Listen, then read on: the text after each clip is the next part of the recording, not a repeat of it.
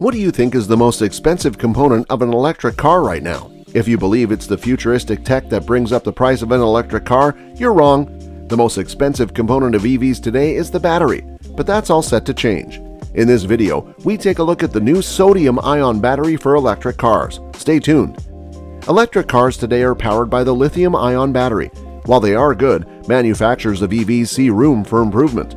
Lithium-ion batteries are really expensive. In fact, they determine the prices of electric cars.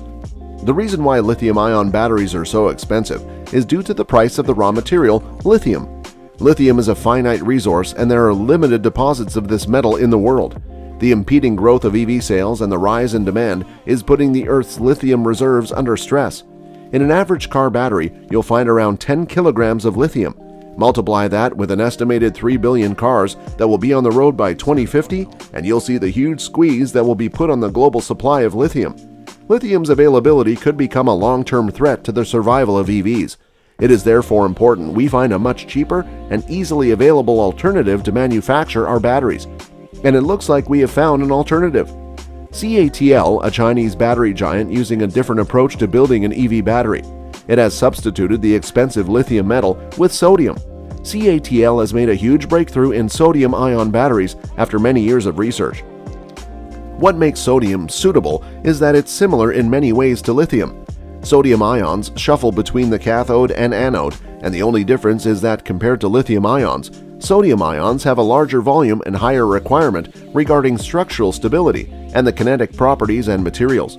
This has been a major stumbling block for many companies that are also working on sodium-ion batteries, but CATL has been able to work around it. The advantages. There are multiple reasons why sodium is a better alternative to lithium in an EV battery. Sodium-ion batteries offer superior environmental credential, enhanced safety, better raw material costs than lithium ions. In addition, sodium-ion batteries also promise strong performance, and continuous improvements in density and cycle rate are making the chemistry particularly exciting. Another advantage sodium has is that it is 1,000 times more abundantly available than lithium, so there is no immediate risk of the raw material running out. Also, the overall cost of extraction and purification is far less. Generally, sodium-ion cells are priced between 30 and 40% cheaper. In terms of cathode materials, CATL has applied Prussian white material with a higher specific capacity. The company also redesigned the bulk structure of the material by rearranging the electrons, which solved the problem of rapid capacity fading upon material cycling. In terms of anode materials, CATL has developed a hard carbon material that features a unique porous structure which enables the abundant storage and fast movement of sodium ions, and also an outstanding cycle performance. Even with this first-generation CATL is already reporting impressive results. The new battery has the advantage of high energy density. It also charges fast and boasts excellent thermal stability, great low-temperature performance, and high integration efficiency, among others.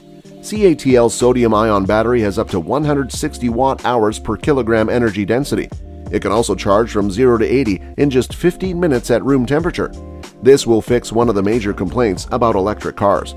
Typically, EVs spend close to an hour to charge the battery, which doesn't go well with a long-distance travel where you have to stop multiple times to charge, but a 15-minute charging time is far more manageable. Another significant advantage of the sodium-ion battery that CATL is touting is the low-temperature performance. EV drivers living in colder places know how much of their driving range cold weather can take. However, CATL says its sodium-ion battery has a capacity retention rate of more than 90%. In a low-temperature environment of minus 20 degrees Celsius, the system integration efficiency can reach more than 80%. CATL has also confirmed its sodium-ion batteries' thermal stability exceeds the national safety requirements for traction batteries, so you can use this first generation of sodium-ion batteries in different transportation, electrification scenarios. It can be flexibly adapted to the application needs of all scenarios in the energy storage field. Sodium-ion battery manufacturing is also perfectly compatible with the lithium-ion battery production equipment and processes, and the production lines can be rapidly switched to achieve a high production capacity. CATL has already commenced its industrial deployment of sodium-ion batteries and plans to form a basic industrial chain a few months from now.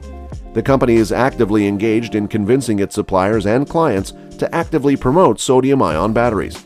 The next generation of sodium-ion batteries is already being worked on, and CATL is now working on an anode-free metal battery technology.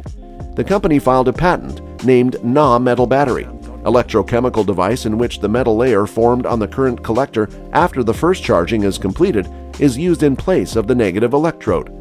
The absence of an anode from the manufacturing process and its creation after the battery is assembled and charged for the first time is a model approach. Sodium-ion batteries will soon replace LFP batteries, and this is a good thing to make electric cars cheaper. Well, that's all for today's video. Hope you enjoyed watching this one. Thanks for watching.